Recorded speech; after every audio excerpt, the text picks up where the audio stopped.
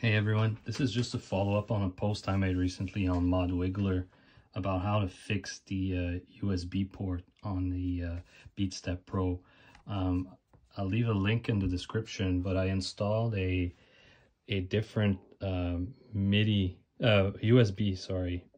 USB port, and as you can see, it's not like the typical port you might see, which are like a sort of folded metal plate. This one is actually a casted plug.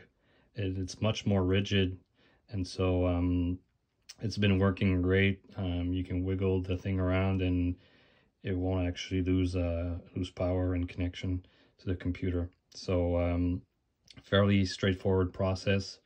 You just need to have soldering skills. Obviously the micro connections are fairly small, so make sure you check for shorts once you've finished the job, but it's almost a one-to-one fit.